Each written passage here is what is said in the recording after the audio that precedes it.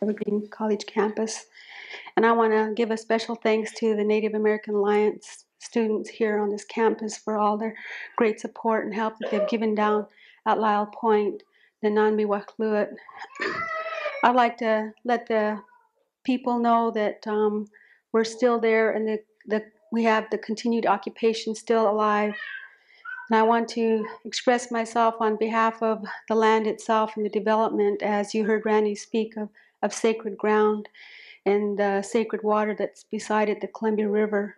And some of you that have not been aware of what's going on, we have fishing rights down there by Lyle Point. We have scaffolds there, and our scaffolds have been torn down and thrown in the water.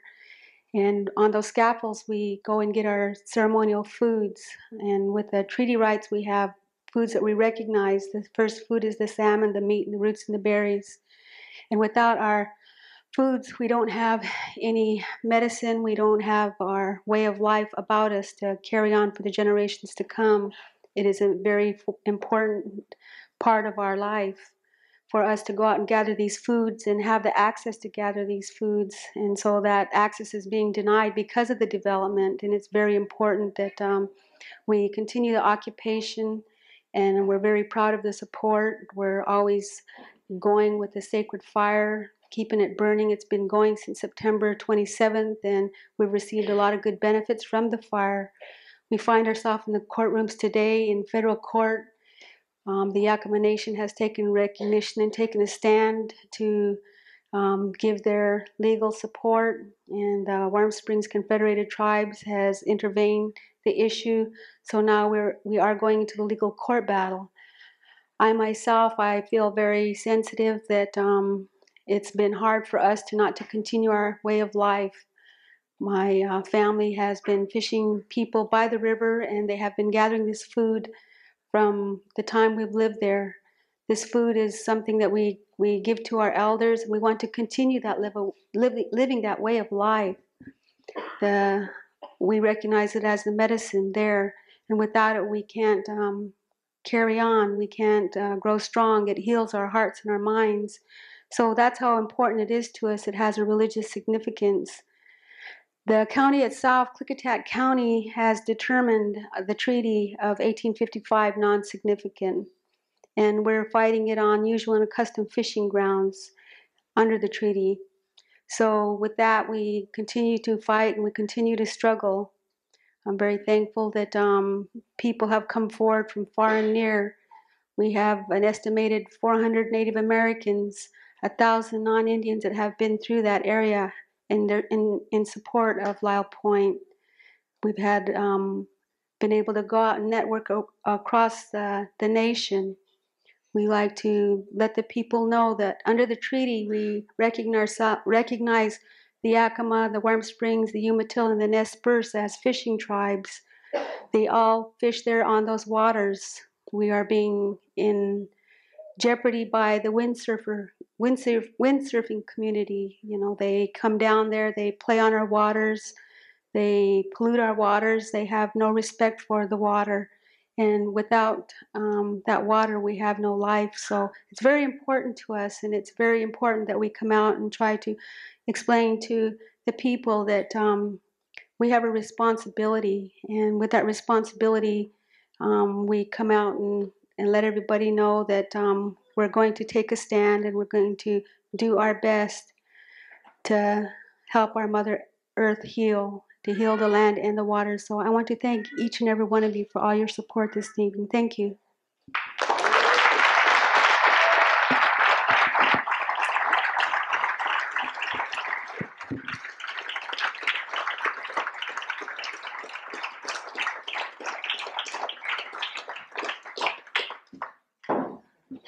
And we're going to have a few words with Johnny Jackson's going to have a few words too. And I don't know. Here's John. Thanks.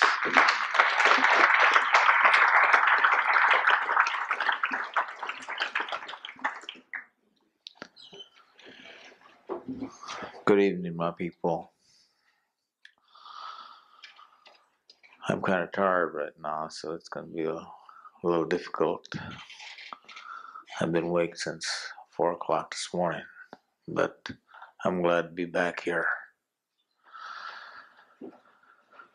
It's very difficult to explain and try to get people to understand what our traditional ways are and our way of life.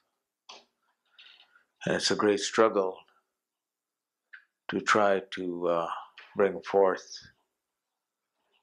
the way we have unwritten laws in this country that were here before the Americans came.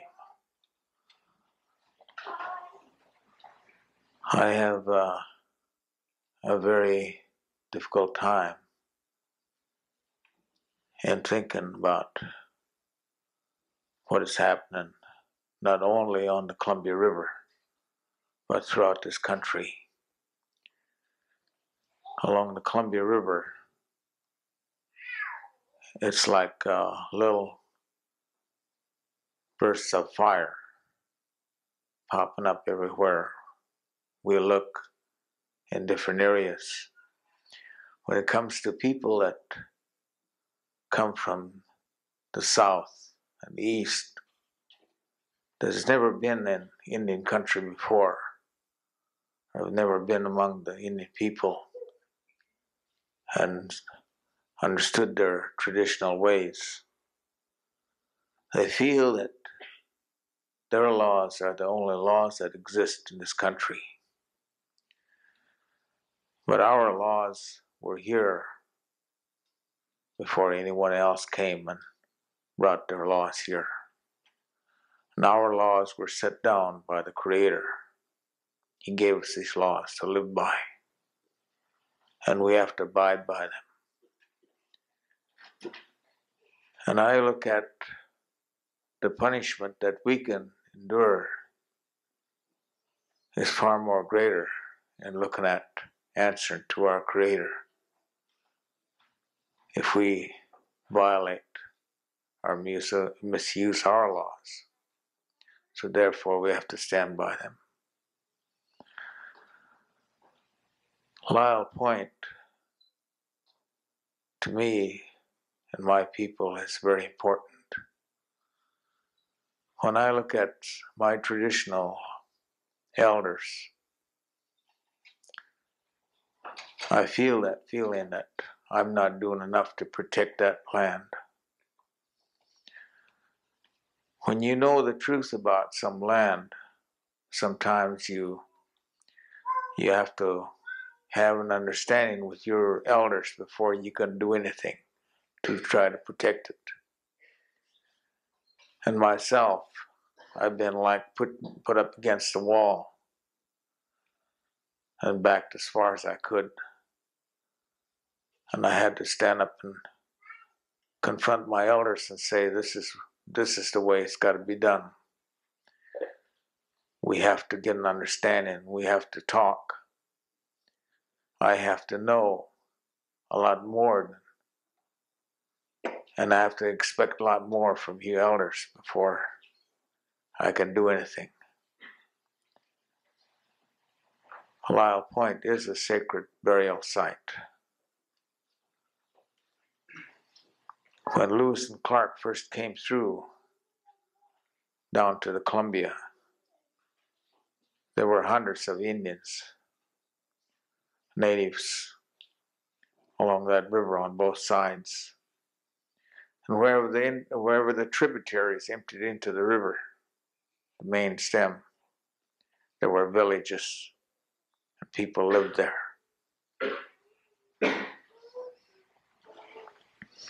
After Lewis and Clark left and went back east, other people came. And with that, my people started depleting because they confronted sicknesses that they'd never witnessed before. They didn't know how to deal with it.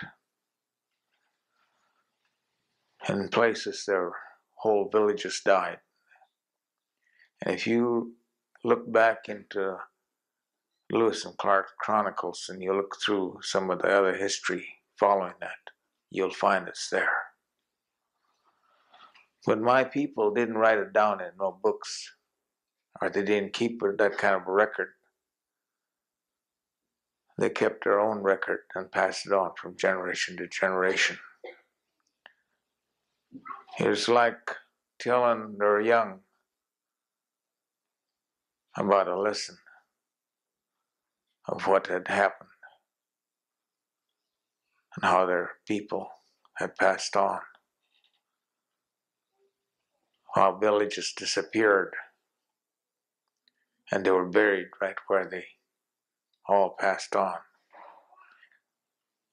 It didn't take guns or wars to kill my people off along the Columbia River. We fought a war, sure. Along the Columbia River, we fought a war. One of my grandfathers was one of them war chiefs that fought there. He also was one that signed the treaty of 1855 under protest. But he got to reserve the right to live along the Columbia River and stay there. He didn't have to go to the reservation. But we were always told that there were certain lands that we couldn't live on, or couldn't camp on, or use. And Lyle used to be a great fishing point area where the winds blew both ways, and was a great place for drying fish and curing the fish. And they made a lot of use of it. It also became a place where people used it for docking after the Americans came and brought the steamships. With that, they brought something else my people didn't understand, did not know about. And I lived with that by knowing. When I look back to know that my people stood by helplessly because they weren't educated. They didn't have lawyers like we have today. They didn't have no justice system like we have today. All they could do is watch when they seen their ceremonial grounds uprooted and trampled on, and they were told to move out of the way. They didn't know how to understand. They didn't understand English. They didn't know how to talk back. So with that, they just watched what was happening to their people, and they couldn't do nothing about it. If they fought back, if they done anything about it, it was a hostile act. It was an act of war again.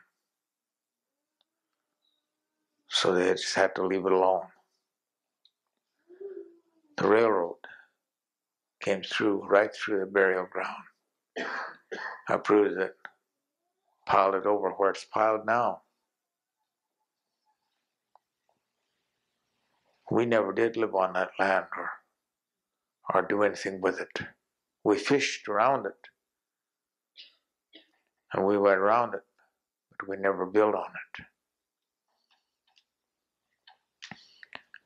To this day, we're still keeping that law, respecting that law. Because our unwritten law says once we put our dead into the ground, we're never to ever disturb them again. We're never to bother them in any way or move them. They go back to the earth where they came from until He comes and calls them. All this, we didn't need books to know this. This was here before the Bible or any minister, any evangelist or any preacher came along. We already knew this. We already knew that the Creator that you call God was there. All the teachings was there. The sweat house, the sacredness of the sweat house, as well as the longhouses today, the circle. You go to many parts of this country, and you'll find that the native people have a little different way of practicing their religion and talking to their Creator. Ours along the Columbia River is the longhouse, the 7 drums, the washout service, the water, the fish, the roots, all that's there, the mountains, is sacred to us. We have laws that we're taught when we're little to respect. When we go up the mountains, we don't go and break trees or pick the plants or do anything. We pick the fruit, we're there, but we don't disturb anything that we're not supposed to, because that's something that we're taught to respect. As one elder used to say, that the Creator put down His word and says, I give you this when I put you down this earth. And I give you this food, and I give you these things. You take care of it. If you don't, then I'll take it back. There's no more need for it. So we have to live by that law. But it's very difficult to make other people understand that. It's very difficult to make people who want to make millions, who want to build houses, build industry, to go and look at our river. It's just something to use to pollute and destroy. But to us native people, that river is sacred, and that water is part of our religion, just like the salmon. Whenever we have a ceremony, like my sister said there, that salmon has to go on the table, and the water's also on the table. Some of you might come down to the river later on in April, and you'll witness our salmon feast. That's given thanks to the first food. We cannot just take the salmon, the first salmon, and eat it or sell it or do anything with it. We have to give thanks for it and feast it first. And we have to have the services, the 7 drums. The people will all gather and partake that food on that day, on the Sunday. And when we all taste that salmon, then we partake the water and the rest of the foods that follow it. Then after that, we're free to go ahead and harvest the fish.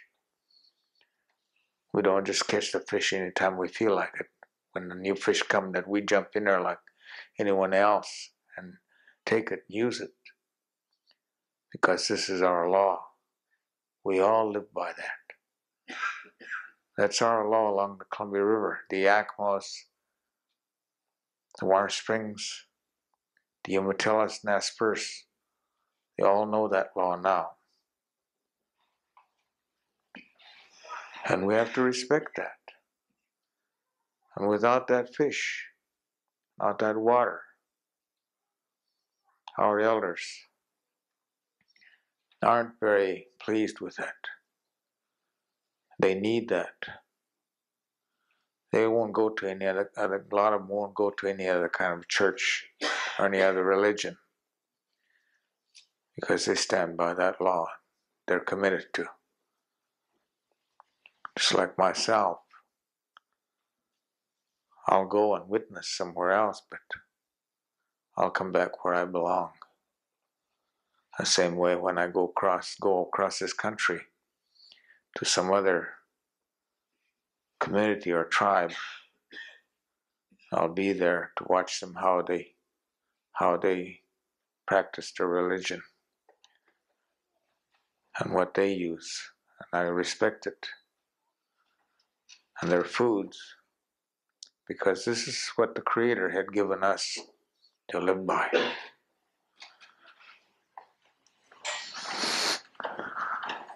I'd like to say a lot of things about Lyle Point, about the sacredness and what has happened there in the beginning, and why I'm so protective of that land. But it's very difficult to go and bring that out. At this time, I don't feel like going through that. We look at the people and we wonder, as I look at you, that if there's any way that they can understand when we say that there's a place that's sacred, that there are many people underneath that ground resting, lying rest, that they could understand and respect it as we understand and we respect all the cemeteries wherever we see a cemetery, regardless to whose cemetery it is or what walk of life that cemetery belongs to, that we respect it. We do not venture in or bother anything there. And we wonder why ours isn't respected. There are many places along the Columbia, such as Lyle Point. As Lewis and Clark said when he first came past Lyle Point, he stopped there for 4 days and traded with the people. There were hundreds of people there, and they were drying fish because the wind blew both ways, and that's what it takes to dry fish. My sister here can tell you how much work she puts into it, how she has to watch it and hope that the wind's blowing. She won't put it in where the wind won't hit it, because that's the way it has to be cured. That's the way it has to be taken care of. And there was one of the places that the people used for that purpose. And today, we're struggling over that, because a windsurfer comes along and has people with a lot of money standing behind him. Wants to build 33 houses, 33 lots with houses, and says that they will respect it. I know myself from experience that it'll not be respected.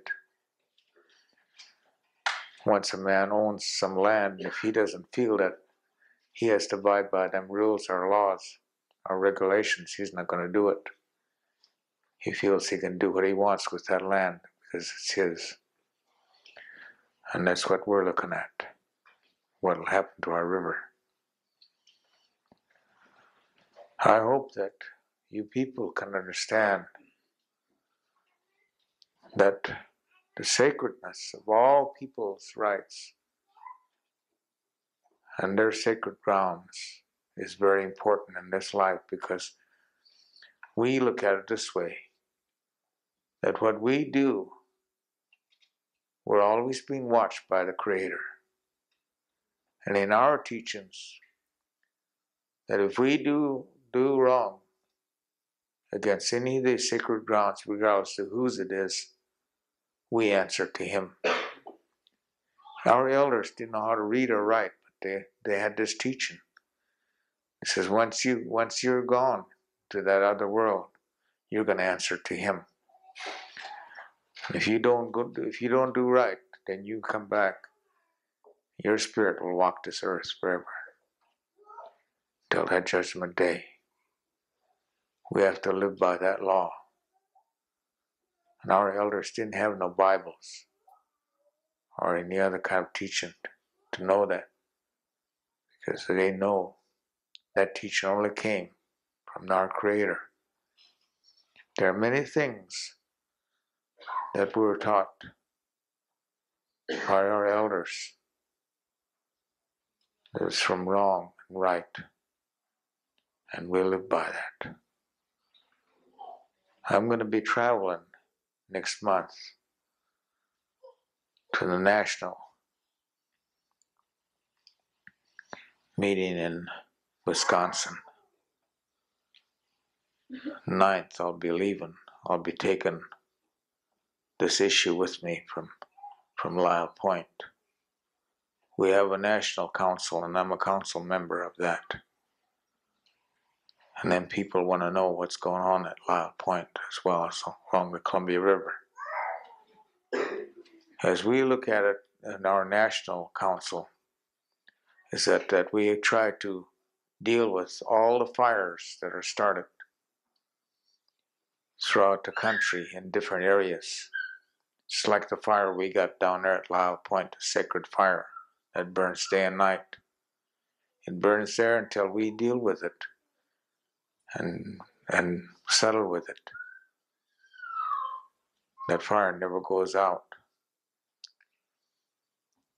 And when I get back there, we'll be discussing that fire. There are many fires in this country, as well as in Canada, Alaska. You know, if we don't be careful, we'll be selling bottled water here in this part of the country like they do back over in the east and other places. We wouldn't have that fresh, clean water anymore. When I was back in New York at the conference back there, and I went into a cafe, I paid 35 cents for a glass of water. We're not doing that here yet. That's what happens when you're not careful with the water. So these people, like Henry Spencer, have to be stopped and corrected, because what they do here, they don't care. They're going to develop and they're going to leave to get their money and go. They don't have to live with it. You people and your children will have to live with it. They'll have to deal with it. And like we looked at down Portland and the Dalles slideshow of what we had once, that's all we have, and that's all our children are going to see. And that's what will happen with these mountains, these rivers. If it's not stopped, we lose it. Down in New Mexico,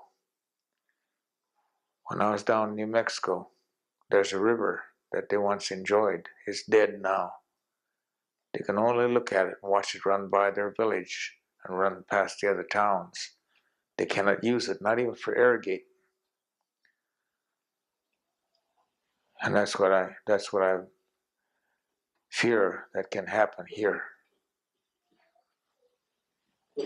So I hope that we can come to a better understanding and try to educate other people as to what we have left.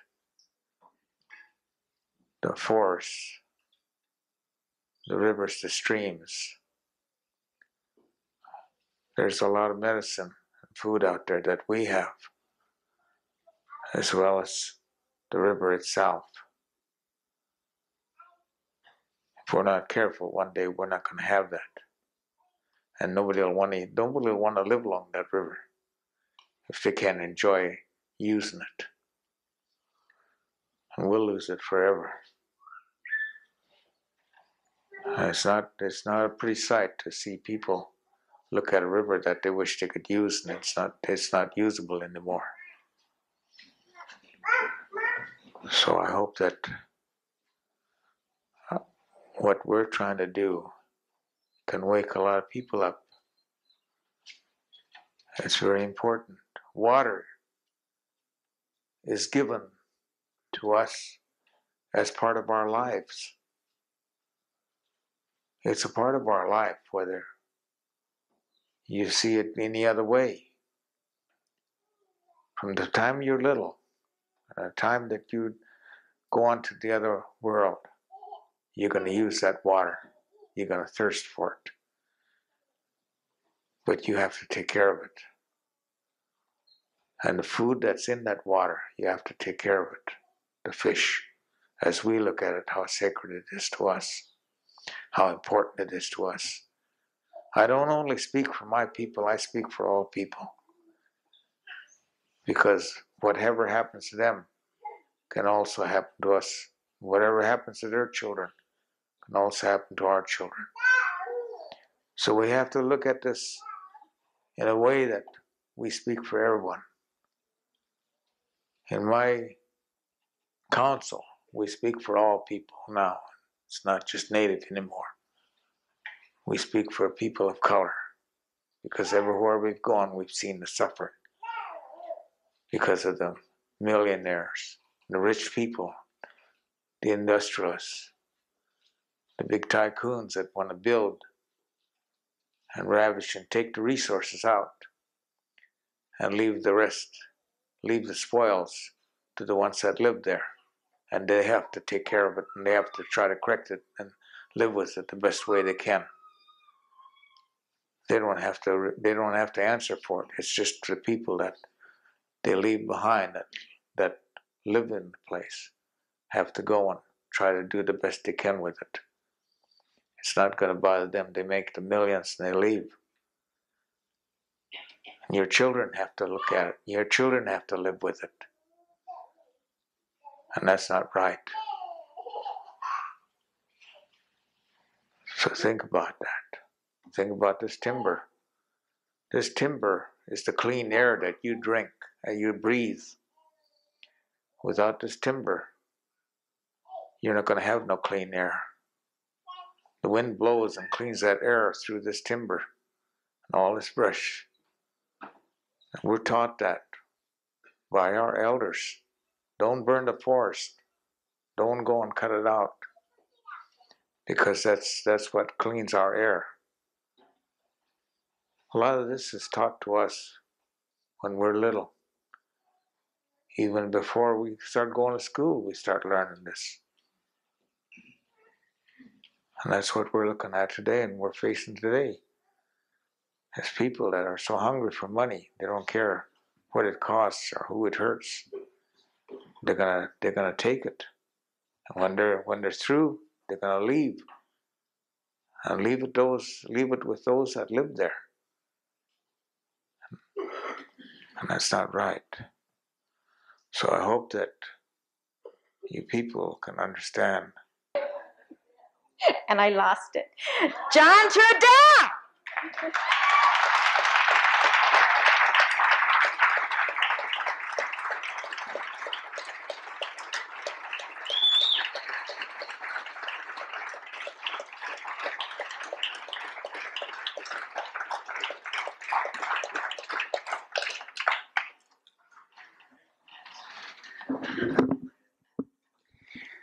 I'd like to, first of all, thank you for being here. I'm glad I'm here. And if I say anything that you don't agree with, let's just leave it at that. It's not about anything other than whatever comes out, comes out. I'm going to start with some poems. This first poem I call The Magic Valley. Earth DNA, poles, genetic memory, ancient spirit, sky, Father Sky, the Magic Valley, Earth, Mother Earth. Childhood distances, hard to remember what was never to be forgotten. Never to be forgotten. Predators stalk all living things. The death mask feeds on living essence. Feelings become fugitives. Emotions, cold alibis. When hurt, can't hurt anymore.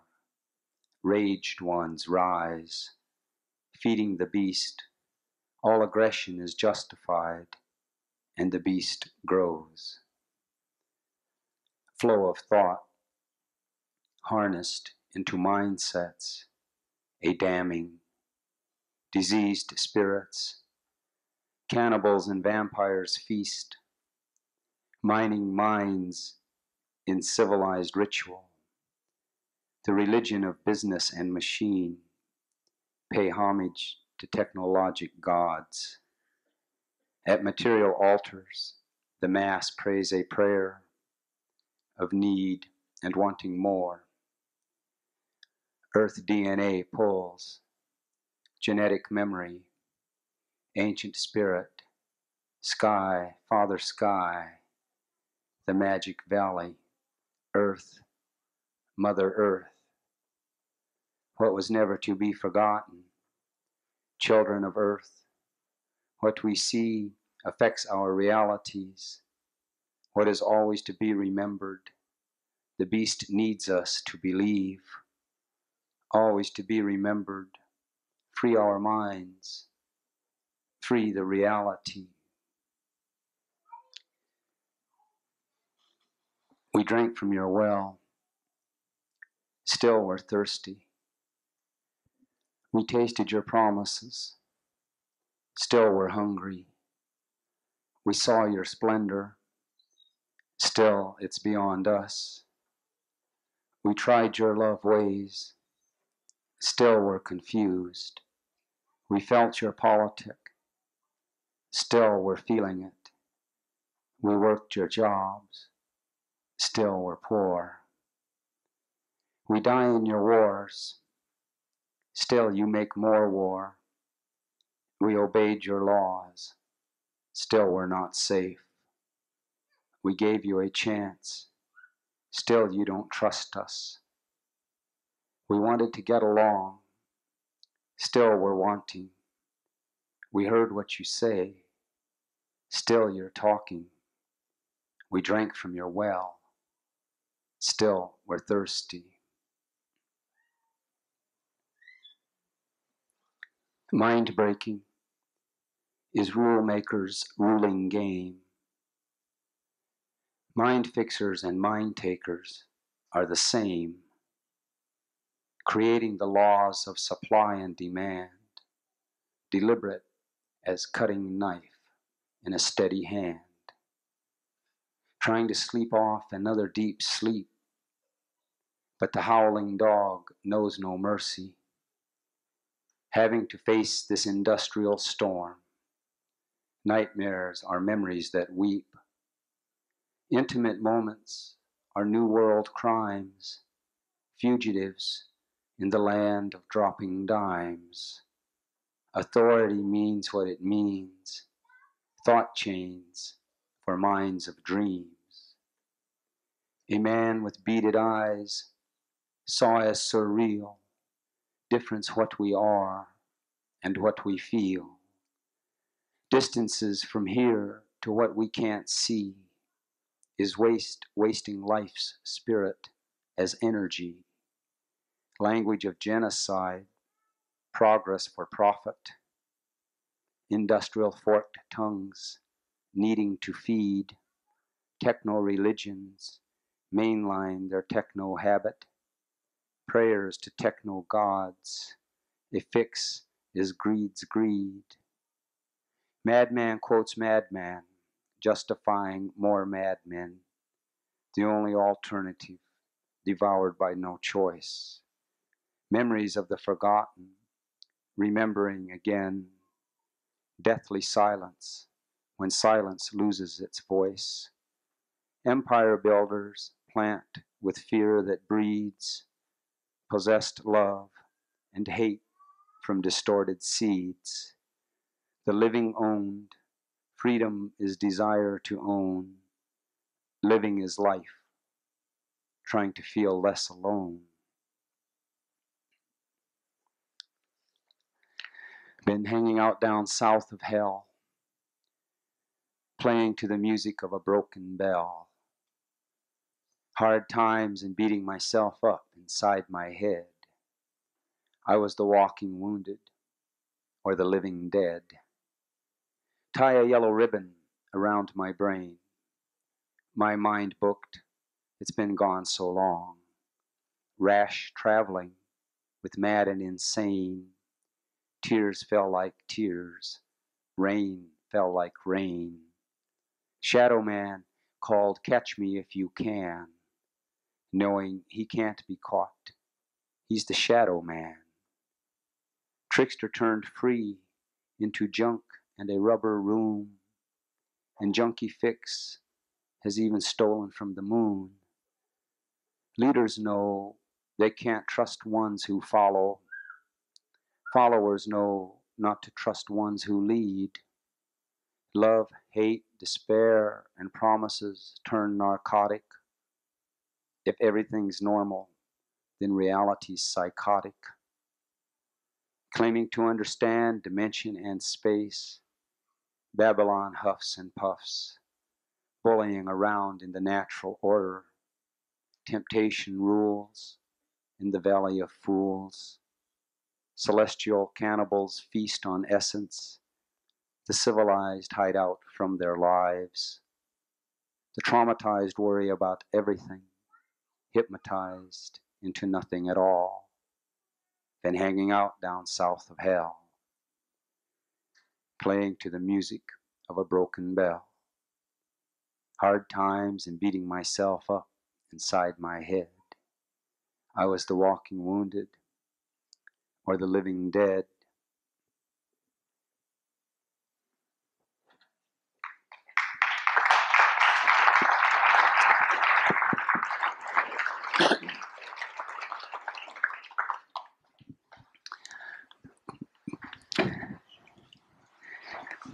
See, just so that we have an understanding.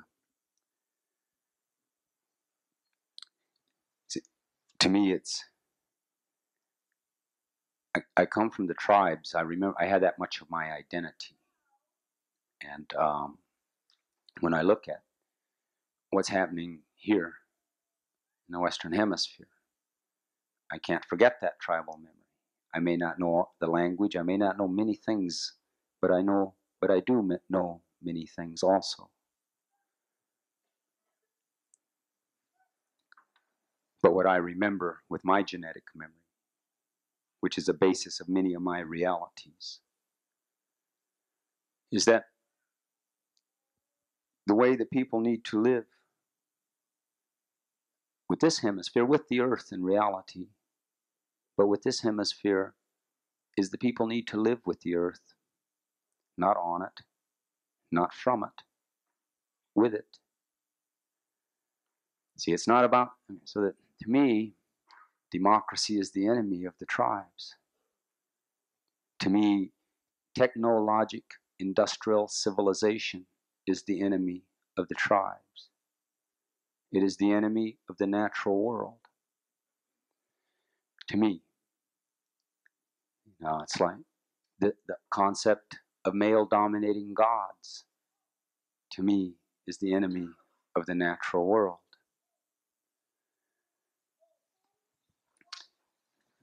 And with democracy, we'll start with this.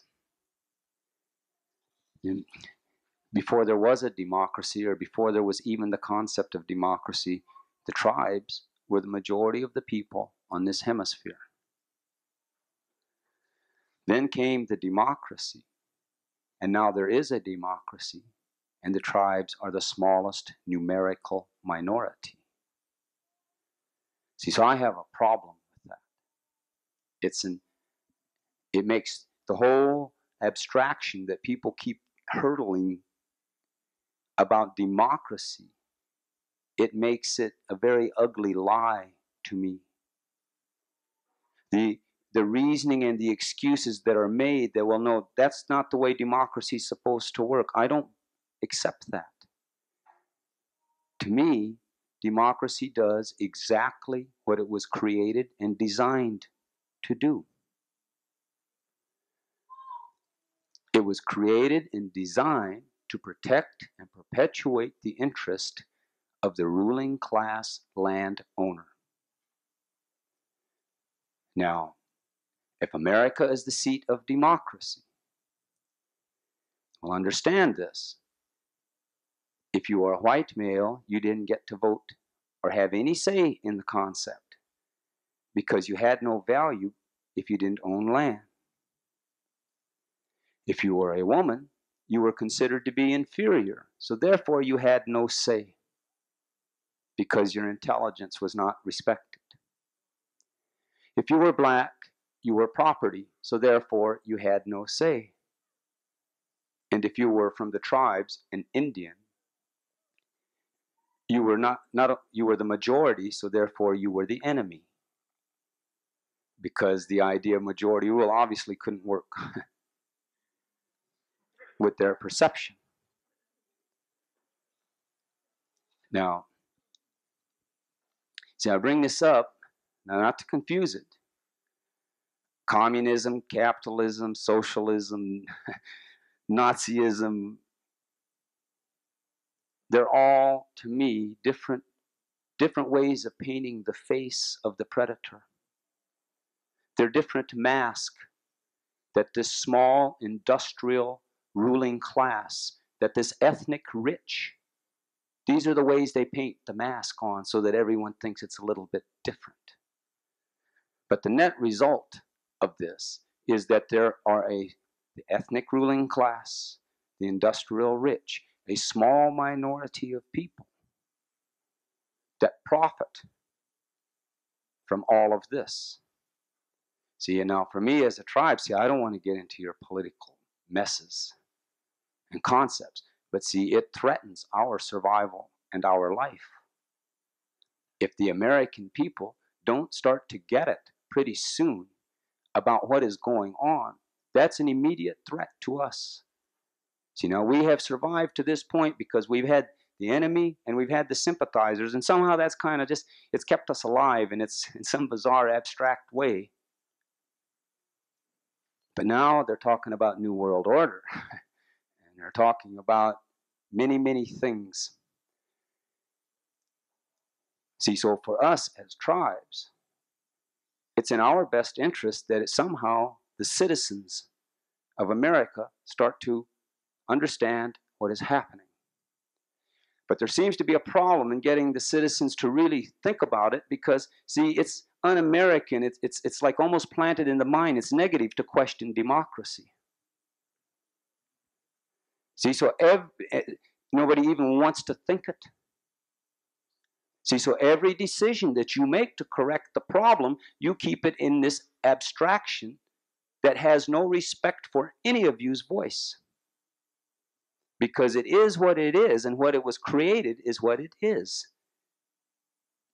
It was created to protect the interest of the ruling class property owner. Now we are being faced with serious things. The way that they have discovered of murdering the air and the water and attacking the earth, and this new deadliness that they have created, these new concepts and forms of death that have been created. See, and we have to come face to that. See, like to understand, like in Europe, see, they had the plagues. And they had these times during the Dark Ages in Europe when all this death because of the uncleanliness, the human uncleanliness, ravaged Europe at some point in the Dark Ages. See, well, now there's a technological uncleanliness. And it's ravaging the environment that the people need to live. See, so literally, our act has to be cleaned up. See, so somewhere in here, we need to at least not be afraid to think and consider the realities of what are going on. Because DNA, descendant and ancestor. So we are the descendants, but we are also the ancestors. So somewhere in here, we have a responsibility. We have a responsibility to take care of our descendants, the ones we are the ancestors to. We have a responsibility to do that.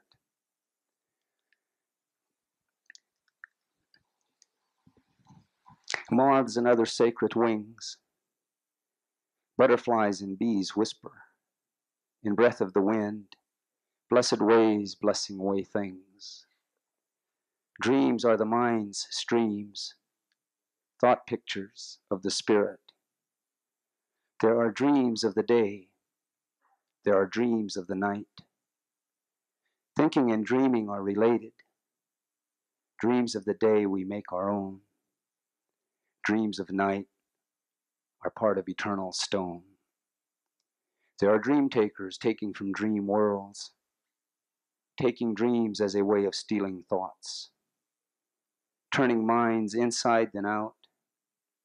Dream slavers want to change our connections to ourselves, mess with our dreams, make us unsure, unclear about right and wrong, feed our dreams and instincts to industrial profit machine.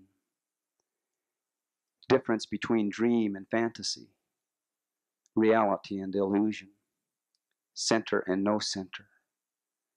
Dreams of the day keep our spirit alive, our creative mind, who we really are. With dreams we can create and heal, follow our original purpose.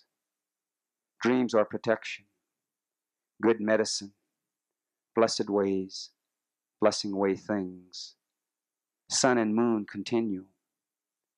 We are all on one journey. Sister in a life, like a kitten in a cage, woman in a trap, showing in her eyes, escape plan, waiting for an opening. Time is running by. Pretty soon could be too late. Like a kitten in a cage, vanishing happiness fantasy, peaceful coexistence on someone else's terms, resistance fronting surface smiles, growing weaker, growing stronger, determination wills holding out, pain in a soft face, like a kitten in a cage, who wants to be her master? She's not anybody's pet, looking out for lines, fearful men's breaking dreams, jagged edges falling around her, sister in a life, woman in a trap. Spoken anger, silent hurt, some kind of wheel going around and around, inside her head, inside her heart. Heated passions, chilling effects. When they first met, she couldn't forget. Time's only purpose was for them together. They talked together and were gentle. They laid together and were flame. She told him her dreams, trusting him with her prayers. She needed a friend. She needed a man. As newness stretches thin, turns out he didn't understand. Part of the man let her down. Part of the man couldn't give. Part of the man he never was. Part of the man, part of her life. Been all through this before. Heated passions, chilling effects. Now here she is acting tough again, turning herself off fast, curtains dropping in place, giving away nothing in her eyes. Our relationship to the earth. In the reality of power, the reality of power, not the illusion of authority. See, we've been programmed with this great illusion that authority is power, but it's not. See, authority is something else. Power is something else. Power, real power, is in our relationship to the earth and the universe. Real power is in relationship with us to ourselves, human being, human physical being, spirit. Real power is in the relationship of the human to the being, to the earth. Now that's what real power is. Everything else is an illusion of real power. And it only becomes power when we step into the illusion and no longer understand the reality, then in some reverse way. Now, our relationship to the earth. See, our whole relationship to the earth changed with the concept of the male-dominating God.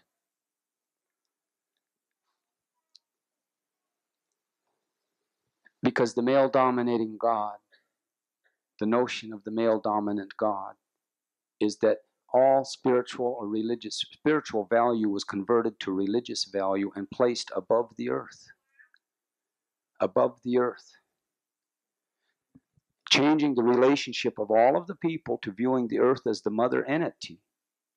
It changed that perception to one of a male removed from the earth.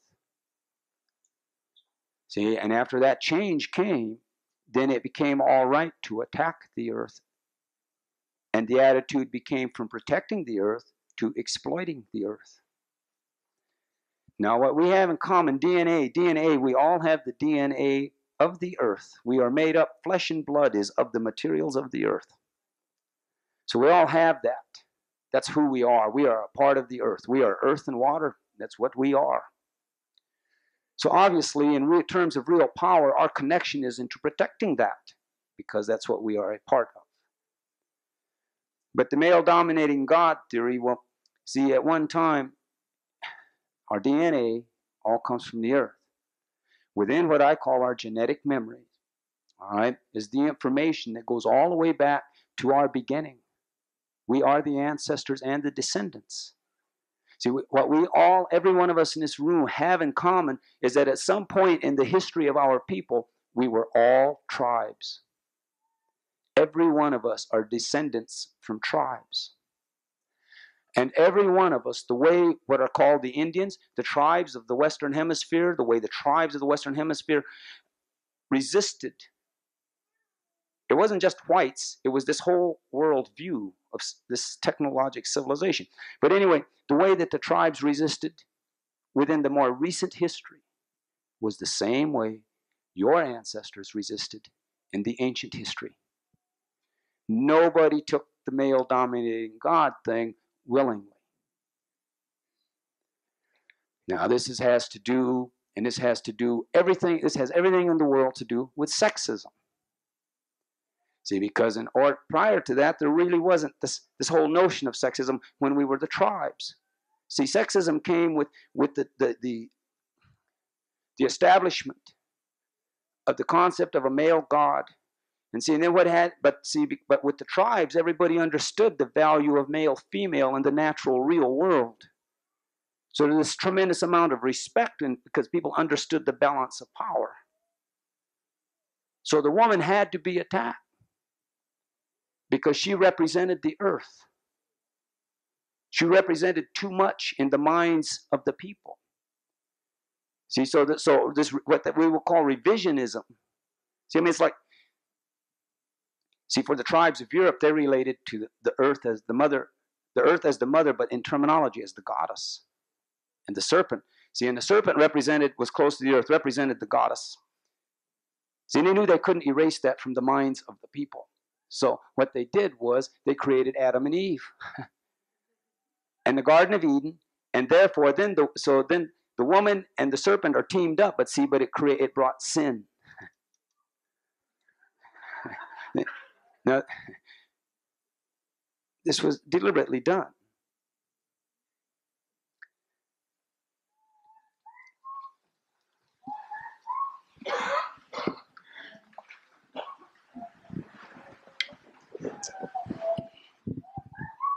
See, and I say this because it's as factual as I can understand it to be. See, but anyway, for us, it's in our best interest to understand the realities that we have to deal with. Because at some point, we have to face our responsibility about the DNA, about our role in the continuation and the evolution. See, and the way that, to me, it's obviously going is that there probably in the end is no political solution or no economic solution or no military solution. There is no existing solution. We have to create it. See, more than save the democracy, more than save the male-dominating God concepts, which basically have to do with obedience and subservience, more than to saving these dominating, feeding, predatory concepts, at some point, we're going to have to make a decision. Are we going to protect this earth, or are we going to protect these things that have been designed to feed off of us? Designed to feed off of us. Predatory energy. Predatory energy. The same way they can take and mine the resources of the earth and turn it into a fuel to run the machine electrical world that we're becoming more and more a part of. There's a way that they have created to mine the spirit. Human being, human physical being, spirit, to mine the being through the human. to feed off of our spirit and our essence. See, because then when they're feeding off of that, there's no way there can be any balance or any clarity. And then we need an excess. We need these other things that the other energy system is creating. And just as we see in the other energy system, that, I mean, the things that mine to make the resources, or what we look at the world, the electric neon world we're in now, well, we see the results, the pollution. We see people become more and more environmentally aware, all right, and see the pollution and the poisoning of what's happening. All right, the internal mining process, the mining of the being through the human. Well, every insecurity and fear and paranoia that you have, all right, don't want to face, every self-doubt is the pollution left over from the mining of our essence, our spirit. Because it's in the best interest of the predator that we, number one, we don't see clearly. Because it's all about perception. It's a diseased spirit. Columbus was a diseased spirit. He was, I mean, human form and all that, but he was a diseased spirit, and everybody that came with him was carrying the same disease.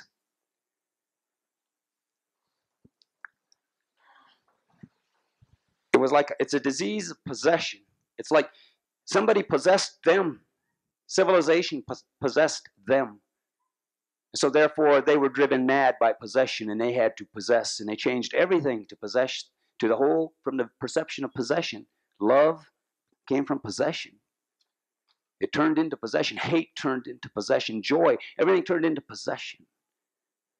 And therefore, nothing was free again. And it drove the people mad, see, but because everybody was obedient and going along with the established new terminology and things, see, it was called normal. But the behavior, you look at the history of the behavior was very, very aggressive. Very based, the history of Western civilization is based upon intense amounts of blood sacrifice. They sacrificed your ancestors, the tribes, in order to get you to accept what you accept today. They terrorized, psychological warfare and brutal warfare until the people accepted. When Columbus came here was during the time of the Inquisition. Europe was in the 400th year of approximately a 500, what they define as a 500-year period of Inquisition. And the Inquisition was all about, because, was that 500 years, 900 years ago? Your ancestors, your European ancestors were still praying the old ways. They were still following the spirits. They were still relating to the old ways. So the Inquisition became the means and the vehicle of establishing the authority of the church over the people on the land, turning the church into basically God on earth. And in order to get the people to accept that whole concept, they had the Inquisition. And the Inquisition was basically, if you challenged that concept, you were guilty of heresy. And if you were accused of it, you were guilty. See, and so like, if I accuse you of heresy, then you got to go in front of the board. And he says, you're all guilty. And it's mandatory that we have to torture you. We have to do it. It was mandatory that the church, anybody accused had to be tortured, and they were automatically guilty. They were automatically guilty and had to be tortured. And then killed. And anybody that was guilty, then the church got to take all their property. 500 years, approximately this went on. So by the time Columbus got here, in the 400th year of it, see, they were all insane. They had been driven mad. Did you ever get the blues where the sky fell down and you fell through the hole in your soul, finding yourself looking for something you lost and you don't know what it is? Days and nights are months and years with those can't lose the blues, dragging you in and out of the looking glass, the land of desperate hearts, tearing at your mind. Did you ever get the blues? Did they ever get you? Where the sky fell down, pulling all the stars on you, leaving only darkness, the world you no longer understood, seeing the eyes of people around you, finding they didn't see it. So where does that leave you? Breaking the looking glass, forgetting which world you're in, surrounded in the density of slowing light, watching flames turn into embers, knowing that's the promise of your life. Isolation, kindling separated from the spark. Did you ever get the blues? Did you ever say it and no one could hear you? I saw Columbus the other day. He's a wino on 6th and Main, every day blotting out something he can't quite remember. I saw Henry VIII crying in the eyes of a battered woman, hiding from a violence she didn't know how she got herself into this. I saw Caesar in a foot soldier, needing a job, waiting for his bullet. Patriotic fever, not understanding war, just following orders. I saw pharaohs, princes, and queens in a haze unlike a dream. Industrial peasants all in a row. Why aren't their lives their own? I saw a Nazi in a worn-out lie, nourishing prophets with blood and spirit. National security, the needle we are injected through. I saw a chance today. Reality connected to our shadow.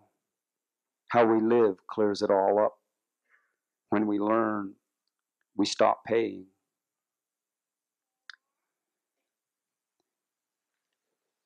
There was a crazy lady shouting from the sidelines, "You can't take it with you, so why take it now? It's all one big insane mistake being made. Wage slaves must escape this lifeless cycle." Rage Master spews his meaningless promises. Acidic lies blinding to the mind's eye. Surrendering living to submission's get by. Look at yourself in dismal pretense, pretending freedom, as though that's a defense. There was a crazy lady shouting from the sidelines, "There are no secrets here, only shames and disgraces." Pavlov's rats snicker at what you don't recognize. You only see what the mirror wants you to see. Craving upward mobility means someone's tied down. Weird bondage trips in straight-laced fashion. Business as usual keeps cracking its profit whip. In marketplaces of products, you're the main product. Obedience pays, but it doesn't pay enough to break even. Not much of a trade. Getting ahead for losing your mind. There was a crazy lady shouting from the sidelines. Babylon is doing again what it's always done before, fronting its dark side with more new, pretty plastic, telling you the ticket to heaven is do what they say. Don't look at their hands if you can't handle blood. Don't look for their heart if you can't stand the cold. Each lie you embrace means you blind yourself to a truth, burdening yourself, picking up, carrying Babylon's deceit. Paradox, living without vision, dying to see the light, while the sun's on fire and we're part of the sun. Cries of the flesh, soul gets no rest, heart feels all alone, thoughts break like brittle stone. In desperation, I may have been the most desperate one. In a smile or flash of an eye, I fooled myself too many times. Trickster has way of turning tables. Dreams can fade into distant fables. Need can change men into fools. I know I played by those rules. Smiled until I cried. Sold myself to common lies. They sounded good at the time. Nothing is more or less. All that time talking to the wall. Started in a run, slowed to a stall. There was some beauty I can't forget, romancing stars I couldn't touch. A wish in my empty hands. Wishes don't count for much. Living in a fantasy of this world, reality drops into my hands. What won't be said, what won't be thought. I was lost in the palace of fears, every room decorated with hidden tears. Reflection danced behind broken mirrors, changing partners, every partner was me, hanging to a past like it was my last breath. Time of lifetimes became uncompromising truths, lines drawn in the dust where there was no dust. In illusions of man, predator won't calm down. Is it protect myself from love, or is it protect love from me? A woman with a tattooed purple butterfly, flying high on her inside thigh, cast a smile and sauntered on over. A throaty whisper, hey stranger, want to fly with me and my butterfly? I can tell in your eyes a reason to escape. The path to glory has been changed into a concrete story. On the way to the mystery chamber, you have to see the other side. Dreams are paths that must be followed. It's love until it isn't love. Doesn't matter who you're dancing with. Hideouts and sanctuaries aren't the same face.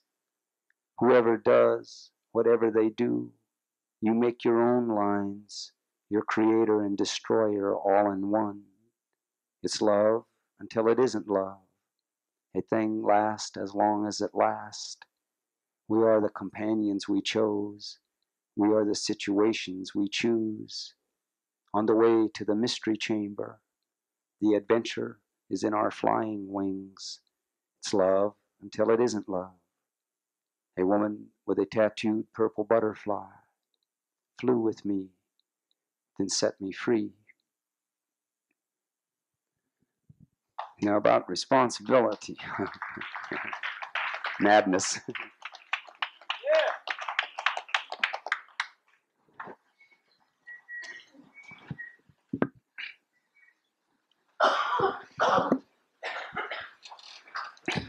Now, about religion now, see, to me, there's a difference between religion and spirit.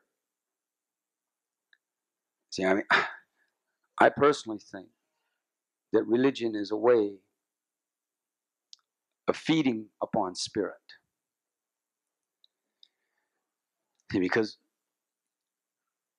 spirit, we have a spiritual responsibility to life and the universe. See, spirit and responsibility are like one thought. We have a spiritual responsibility.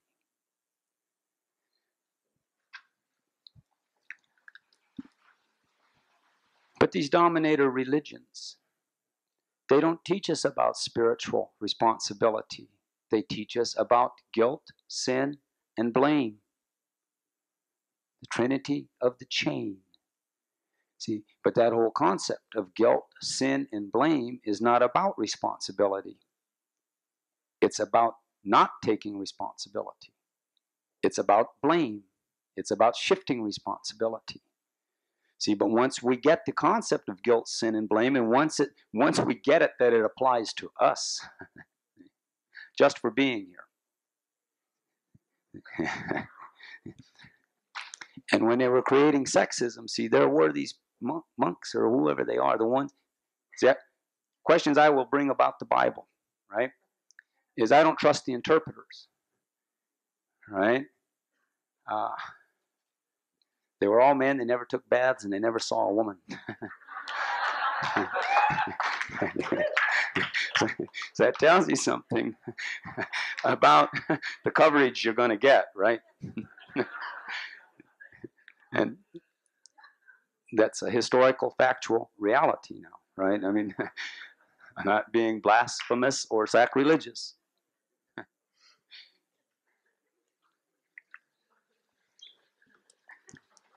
I didn't create it. I'm only a victim of it. But about our responsibility, see. So,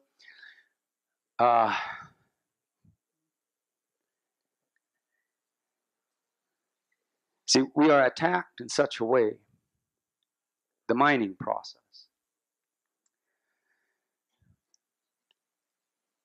The whole concept of guilt. See, the reality is we enter into this world and we will leave this world. That's the way that it works. But in the technologic, male dominator God civilization, it's called birth and death. And it's given a different meaning. And through religious definition, it is basically saying that everybody's guilty for being born. It's the number one crime is just being here. Oh yeah, I remember. But anyway, there was a train of thought going on that our sin had to do with because we came out of a woman's body. See, there were people that influenced the religions you believe in that thought like that. That was the sin, which I find interesting. But once it sinks into the mind about the industrial concept of death, see, because it's not about spirit. See, I mean, you look at it. If you are a good religious person and you obey the way and accept all of the injustice and all of the aggression and accept all of the wrong and the lie and the deceit and the doubles, the double speak and the illusion and everything, and accept all of those things, then you will go to heaven. And in heaven you will meet a male God sitting on a physical throne, streets of gold, pearly gates, all material. What about the spirit? And if you don't obey, then you go to hell. See, down there, it's a man with a tail and a pitchfork and fire. All physical world concept, material world concept. Nothing about the spirit. So they plant those concepts and then tell us when we enter into this reality that we're guilty for being here. See, so they already tell us we're on the road to hell. And only by being subservient to their brutality and aggression and hypocrisy can we redeem ourselves. Now that's the practical reality of religion. And I do not mean to offend anyone, right? But the reality is maybe we should be offended by that practical reality. And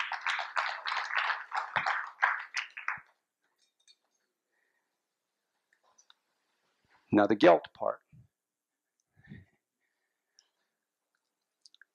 We enter into this reality. And when we enter into this reality as human beings, our life becomes a continuum of experiences. We have one experience after another. And the reason of that, part of the reasoning of that is we are to learn from those experiences to help us deal with the next experiences. So whatever experience we encounter, we are not to judge ourselves by it. We are not to condemn ourselves by the negative experiences. We just got to figure out, well, I've had these experiences now, so we need to figure out how to keep from having those experiences as we enter on into our journey. See, learn from what has happened to us. But we're not supposed to take it as little balls and chains, all right, and weigh ourselves down with it. Now, when we're all in our tribal common ancestry, let's go back 10,000 years and we're all tribes. See, when we were all tribes, then we had our communities and it was to live in harmony and respect with the universe. So everybody in the community taught us the lessons we needed to know, and we knew our purpose, we knew what we were doing, we knew everything was good for us. So we didn't make as many mistakes. And there was no guilt, sin, and blame. It was about about responsibility as a human being. So now we have that in a common past. See, then it got changed into, so anyway, and then the other thing I want to add in is, before I forget, is like about the respectability of advertising. The acceptability and respectability of advertising. It's so normal. But every advertisement basically is an attack against our essence and our spirit, because every advertisement is basically telling us that our value will increase by what we consume. Now, you talk about, yeah, right, they can't put subliminals on the movie screen, right? Don't buy popcorn, buy popcorn, buy. See, they can't put that on, right? While they subliminally attack us every waking hour we have. It's almost like genocide, spiritual genocide, genocide against the spirit. See, and I kind of think it's working. The reason I kind of think it's working is because, see, America right now looks like Jonestown to me, in a very suicidal frame of mind. Because the American citizens, they don't listen to the teachings of their ancient ones. They don't listen to the teachings of their past. They listen to industrial ruling class exploiters. So I see, well, they have no spiritual affinity. They don't feel spiritually connected to their past. And the way they listen to their industrial exploiters, it shows me the condition that the earth is being turned into, that they have no spiritual relationship to their descendants. It's like whatever this thing is, it's eating up the spirit of the people. See, so now the tribes, all the hell we raise and all we get involved to is we don't want that to happen to us. That's what our trip is. We want that to happen to us because we see it. And we know that that's not living. We know that somewhere somebody's trading living for existing and surviving, and that's not living. And we must not allow them to trick us into believing or thinking that it is. To survive is to survive. To exist is to exist, and to live is something else.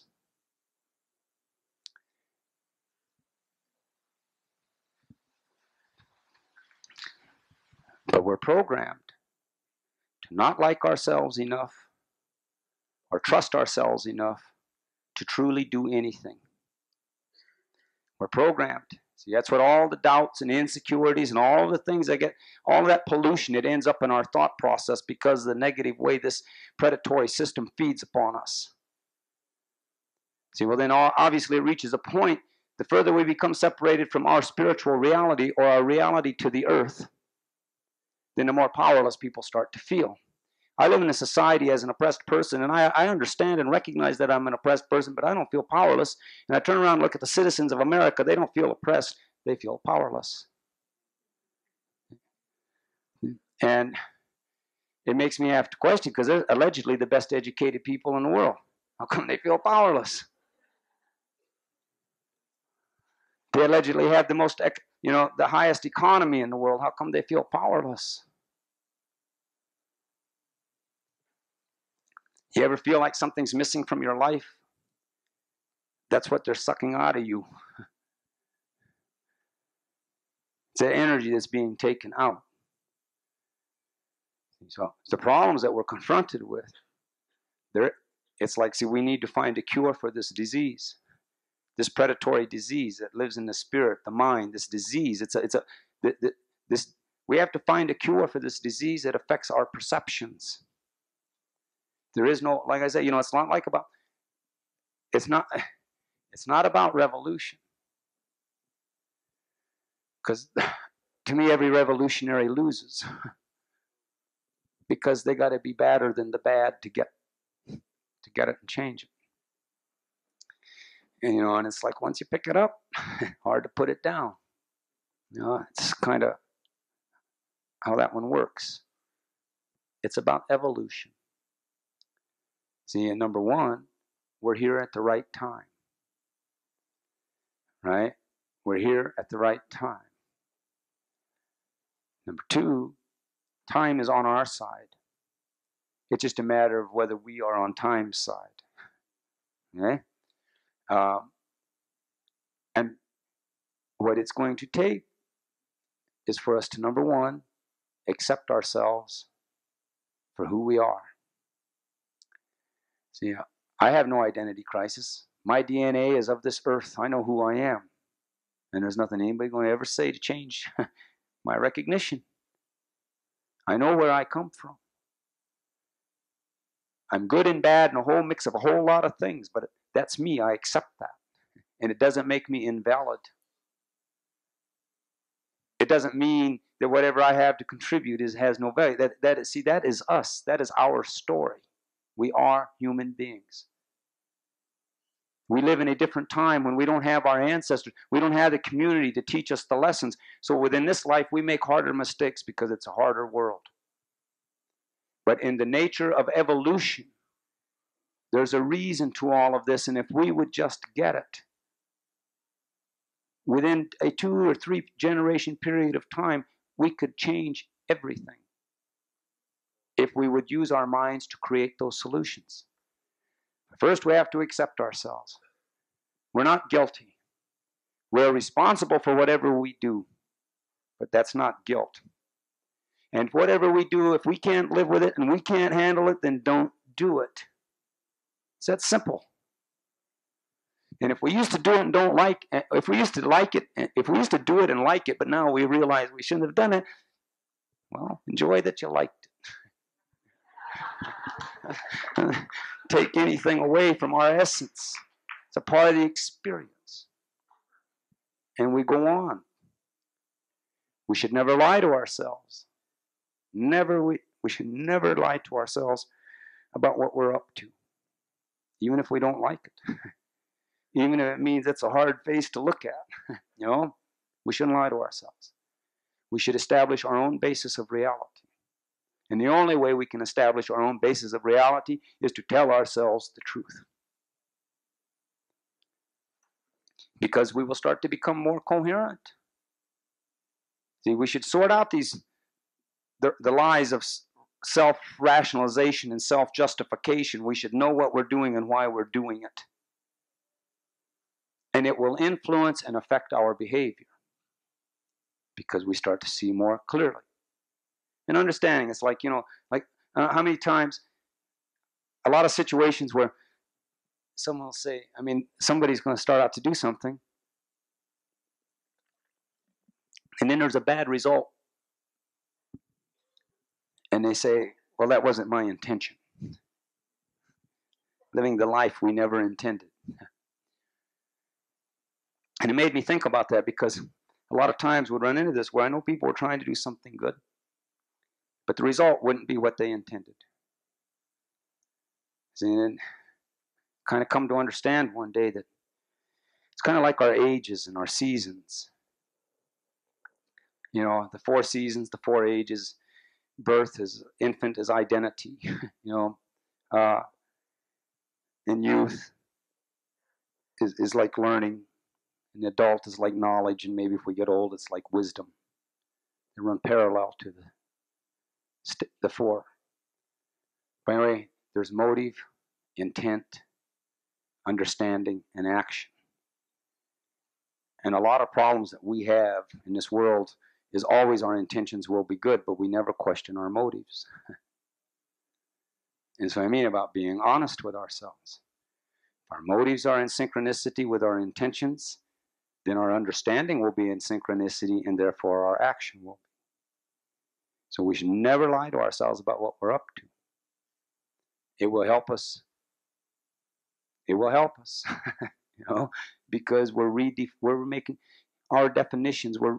Because our definitions of reality are very necessary. We are born, enter into this reality with the abilities to make those definitions. The existing definitions are just ways of mining our spirit. They tell us whoever's got the biggest gun is powerful, but that's about violence. It's not about power. They tell us whoever controls the most money is powerful, but that's about greed. That's not about power. But if we believe those things are power, then what does that say about us? See, we're giving it. See, that's how we feed it. It's how it drinks our essence. Through our beliefs. I tried to believe, but I had a problem with it because there's a lie in the middle. B-E-L-I-E. B-E. Okay? So either we know or we don't. Kind of how it works. But our instincts and our intuitions are a part of knowing. And if we would trust ourselves and accept ourselves, We have it all. We have all this information. Found in the street of images, next door to the school of hard knocks and promise more promises. There's this political social disease, got the people living on their knees, playing stand-up behind the mask of pride. Sorry, you lose and nobody wins. Submission makes every man a bride. In the madhouse of fantasies, there was democracy down on her back. Big business and feds crawling all over her, crooning you might as well enjoy it, while the civilized passed by with closed eyes. The cross and its shadow, the double cross. Obedience is heaven. All else leads to hell. Do the work, pay the tax, don't trust yourself. Shoot up all the material you can get, then try to get your hands on more. Let the crooked dealer keep the score. Lead your mind into guilt, sin, and regret. The stage is set. Puppeteer, strings, and puppet. Found in the street of images. There are dreams trying to breathe, life and assistance to the mind. What we believe is what we create. Predators don't tell the truth. To them, hate is love. Love is hate. There are dreams trying to get in, bring back together destiny and our fate. There are dreams waiting to fulfill the mind. Starved predator, and leave this scene behind. Okay, I'm going to close here in a minute. And whatever I left hanging, then try to figure it out, right? Because sometimes it's just that way. America drove me crazy.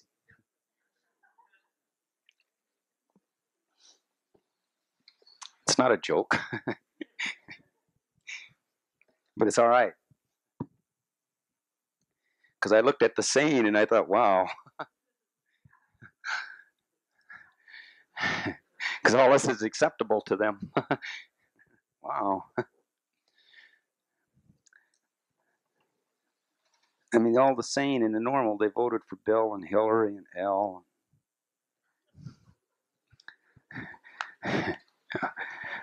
I can't let them slide. You know,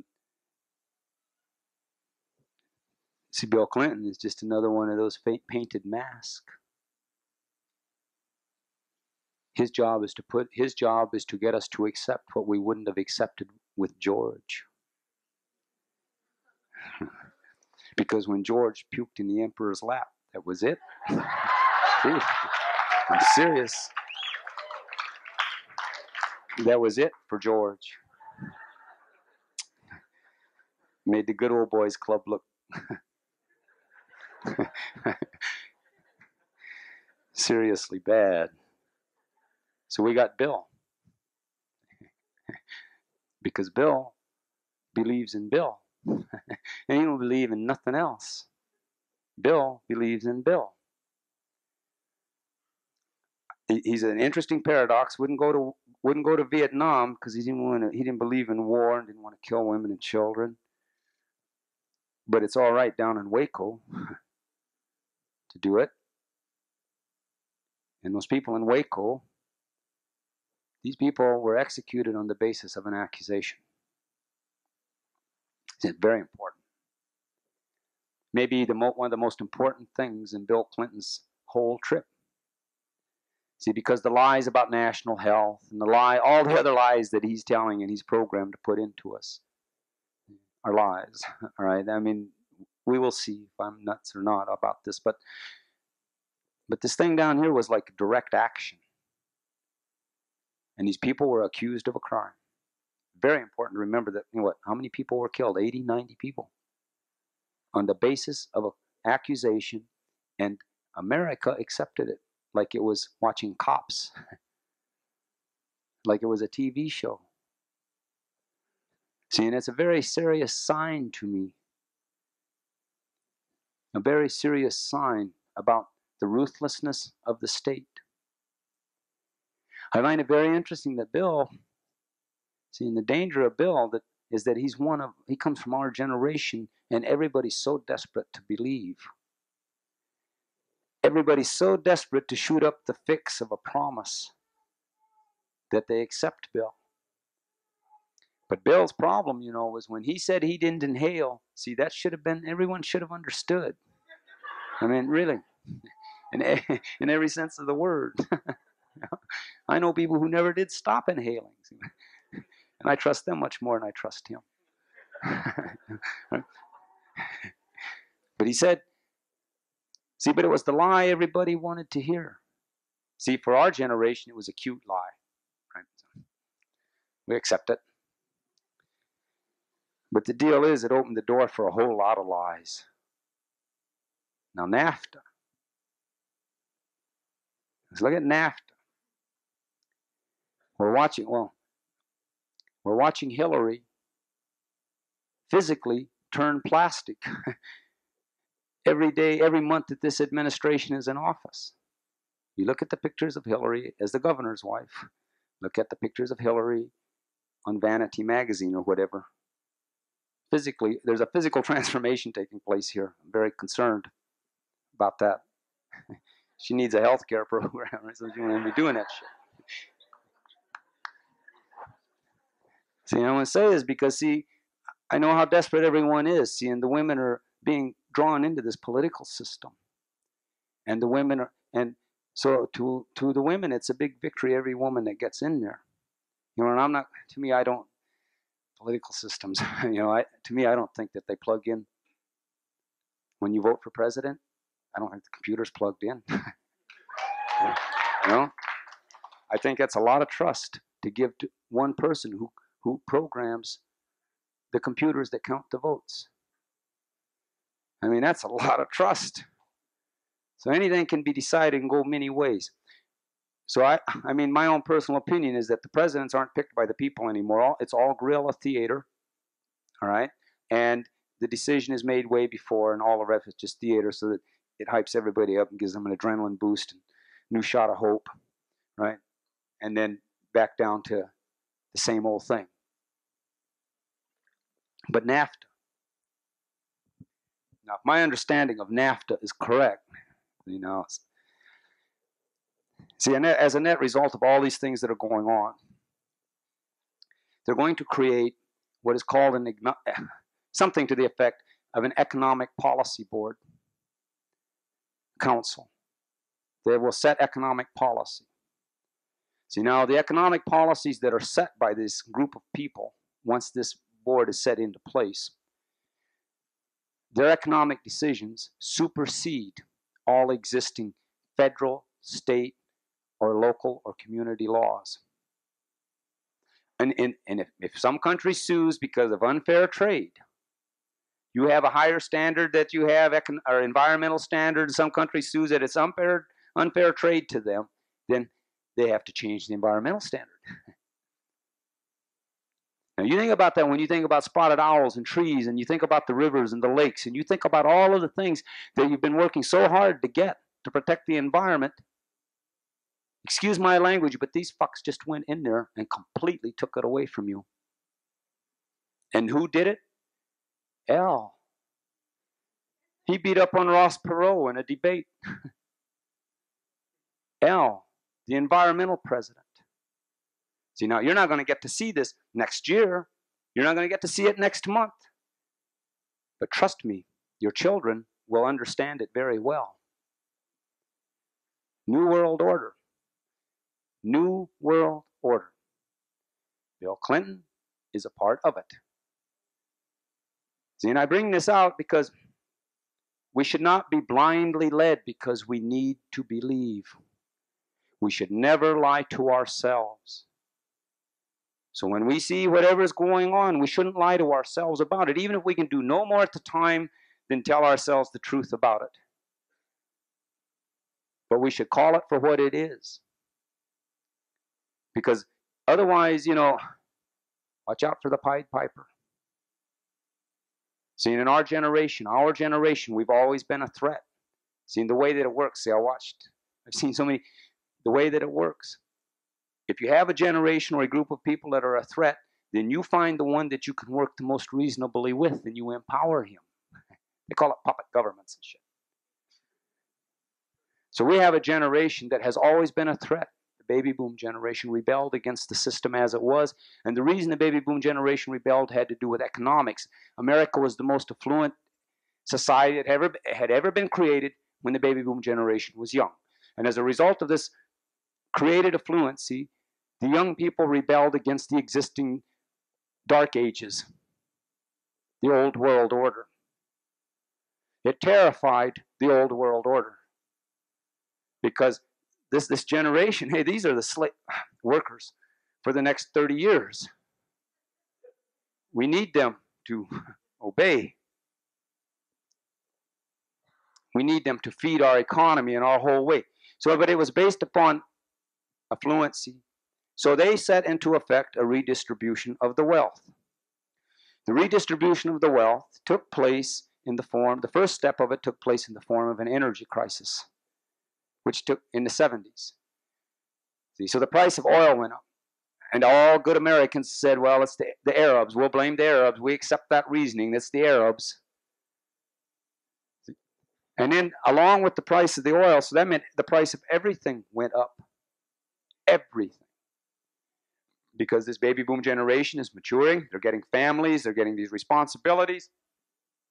So it tightened the economic noose. Because the other danger of this baby boom generation is that at some point, through maturing and the natural process, they're going to be the only ones alive. And all the other ones will be gone. So in order to make sure that their rules still stand, they had another redistribution of the wealth to take care of the 80s. We call it excessive Pentagon military spending and savings and loan. But that was an act of treason. It was a political act with a criminal face painting. But it was an act of treason. Anyway, so these billions and billions of dollars are robbed through these 2 decades.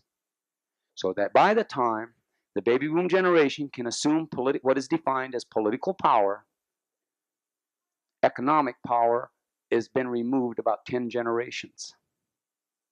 And welcome to the neon fiefdom. So, and Bill doesn't get it. He really doesn't. I mean, Bill and Hillary are busy playing the cleavers. Which, see, and that world excludes the majority of the world when you play the cleavers. It's all Ward, June, Beeve, and Wally. And Eddie. Takes care of it. It's got nothing to do with our realities.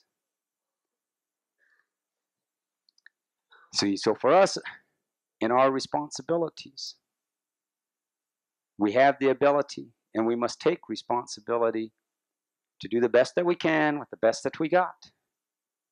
And understand that we're in the right time and in the right place, and if we will allow ourselves to use our minds as clearly and coherently as we possibly can, we will affect the change that must come. We are a part of evolution. All right? And that's the way that it is. Now, the way that this society, this murderous society, because I'm going to use these kind of words, because to me, when you poison the life support environments, the air and the water, and you make it so that it's unfit to use and you can no longer use it, then that to me is murder.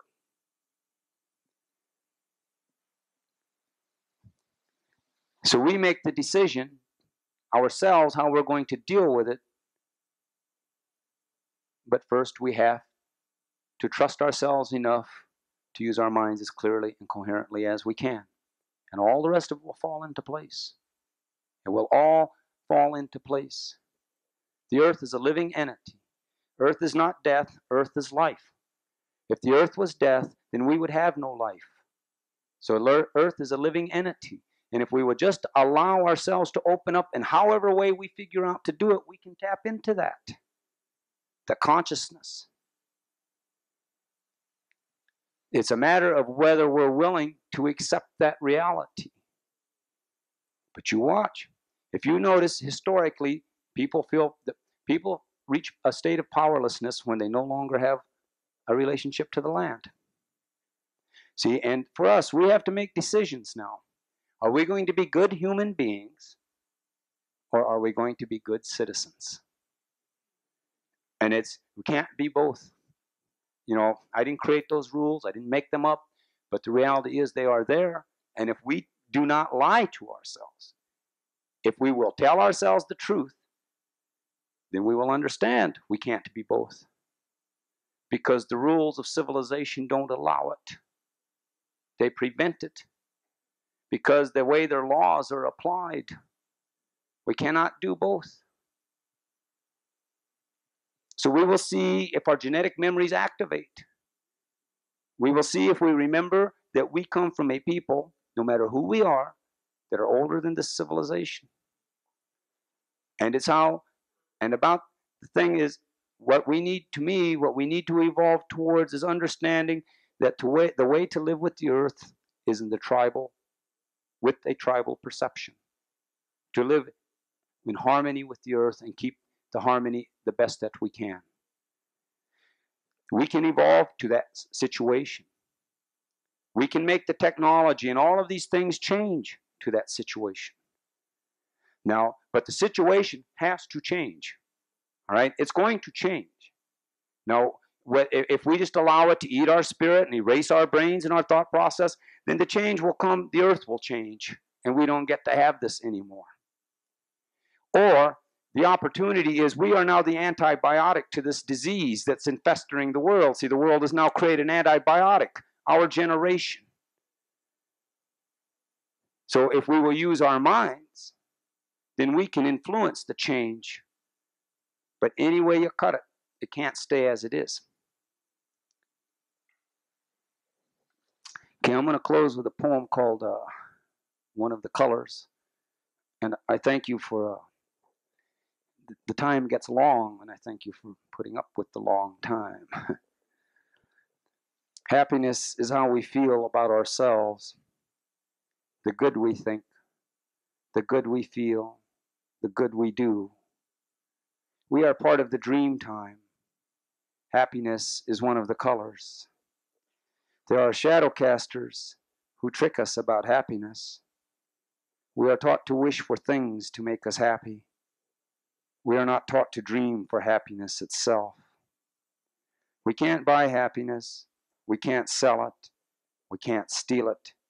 We can't borrow it. And we can't capture it. But we can create it. Love can't bring us happiness, but happiness can bring us to love. Power can't bring us happiness, but happiness can show us power. On the line of what is real and what really isn't, dream for happiness. Somewhere between heart and mind, the spirit of life can be seen. Happiness comes in a way to dream, and I thank you for your time.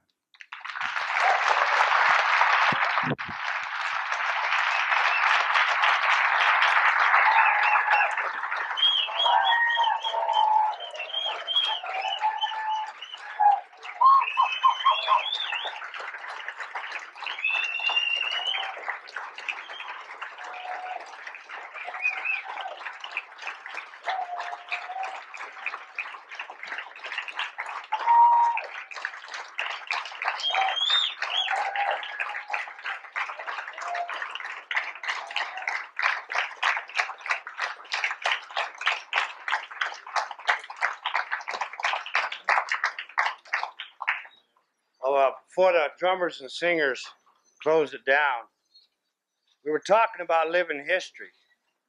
I know you guys remember Wounded Knee, 1973. You know? Well, the guy I'm going to introduce you to, I want you to know because we're introducing Steve Robidoux. And he's going to tell you about what they got planned for Leonard, and he's also asking for help in any way you can. He's got a man up here with a bucket, you'll see him.